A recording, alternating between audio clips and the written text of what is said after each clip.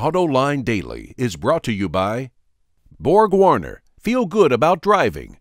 Bridgestone, your journey, our passion. And by Dow Automotive Systems, improving durability and increasing design flexibility with Betamate structural adhesives at dowbetamate.com. Hello and welcome to another edition of AutoLine Daily, where we strive to provide the best insight into this otherwise inscrutable automotive industry. Coming up later in the show, we'll have the premiere of Jim Hall's Design Handbook, but now let's get to the news. Tesla Motors announced it paid off its government loan yesterday with interest. Last week, the company raised more than $1 billion in the stock market, and it used $452 million of those dollars to repay the feds. However, Tesla ticked off Chrysler because in its press release it claimed to be the first American car company to repay the government. Chrysler quickly blogged back, reminding Tesla it paid off its loan nearly 2 years ago. Tesla does have some wiggle room. It can claim to be the first electric car company to repay its loan. Back in late April, we got the lowdown on all the technical bits going into the Spark EV when GM bragged it has the best electric vehicle efficiency available for retail. And now we know the price. Only $27,495, making it the cheapest EV available. There's also a $199 a month low mileage lease, which is the same as the Nissan Leaf and Fiat 500e. The Spark goes on sale next month in California and Oregon. Relay Rides, that car-sharing program where you can rent out your car to other users, was shut down by the state of New York. Relay Rides offers a $1 million insurance policy to anyone who enlists their car with the service and a $300,000 policy for anyone who rents it. But the state of New York has not approved that insurance, so Relay Rides is dropping out of New York. Remember, Relay Rides teamed up with OnStar and claims that individuals can earn up to $1,000 a month renting their car out to other people. A new study highlights how car dealers need to do a better job on the internet. Digital Airstrike's Spring of 2013 Automotive Social Media and Reputation Trend Study shows that car buyers find online reviews more helpful than a dealer's site. And it says consumers trust social media the most when deciding which dealer to buy from. It suggests dealers should ask customers to post a recommendation if they had a good experience, advertise on Facebook, and also give discounts if a customer likes them on Facebook. Since 1928, Ford has been making cars in Australia, but that's not going to last much longer. Ford Australia, which will cease manufacturing in 2016, faces costs double those in Europe and 4 times those of its Asian divisions. Automakers were doomed in the country after it opened its once closed market to imports. After that, there was just not enough sales volume to support local manufacturing. Remember, the population of Australia is only something like that of Michigan and Ohio combined. Automakers are redesigning their cars far more frequently than they did 30 years ago.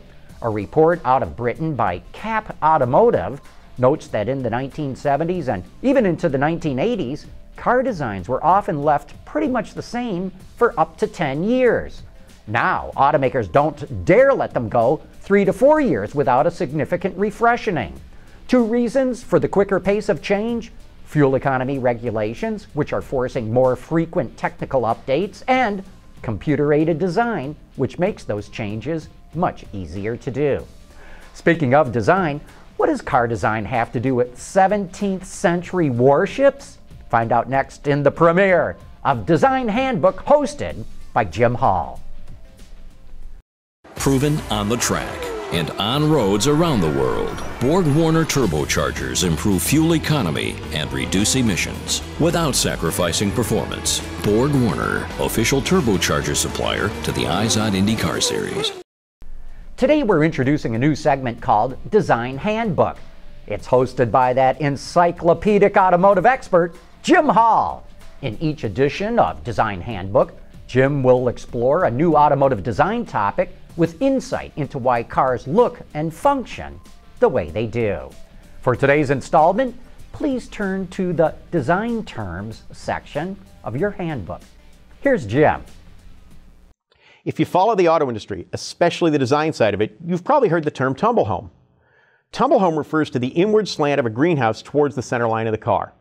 The term's origins are rooted in naval architecture when the side of a warship would angle inward above the ship's beam. The idea back then was to make boarding more difficult in battle by insetting the deck. It was farther away from a challenging vessel. In cars, this came about to increase the perception of interior space. And by pushing the body away slightly from the shoulders, the side window sort of kinked back in and took in an inward slope. Over the years, as vehicle widths increased, tumble home became more and more pronounced. As the angle becomes more severe, packaging a roll-down window gets really difficult though.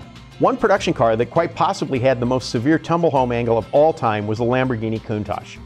The upper had so much inward rake, only a small toll passage could be articulated in the side window.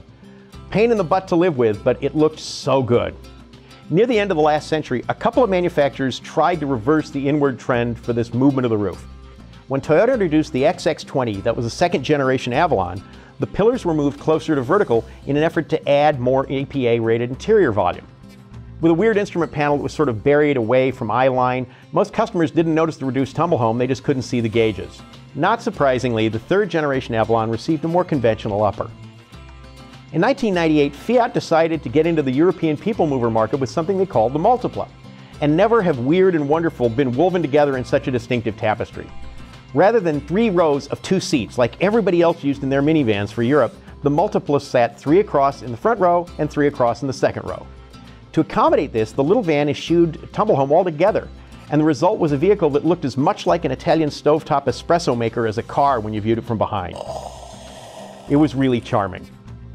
But now with side impact regulatory requirements becoming stricter and with an increased emphasis on fuel economy, cars are going to be growing wider below the beltline, and you're probably going to see roofs shrinking slightly. This is going to be done to manage the frontal area in the car, and all of this comes together to mean that tumble home in future cars is going to be a lot more pronounced. And that means more wet and snowy seats every time you open the door in inclement weather. For Autoline Design Handbook, I'm Jim Hall. That Jim Hall. Stay tuned to Autoline Daily for additional lessons from the Design Handbook. But before you go tumbling home, make sure to synchronize your watches for tonight's live webcast of Autoline After Hours, where we will have Mike Segrist, the chief engineer for the Chevy Cruze Diesel. If you've got any questions about the Cruze Diesel, tonight's the night to ask them. So join me and the auto extremist Peter DeLorenzo for some of the best insider information in the business. But that wraps up today's show. Thanks for watching. We'll see you tomorrow.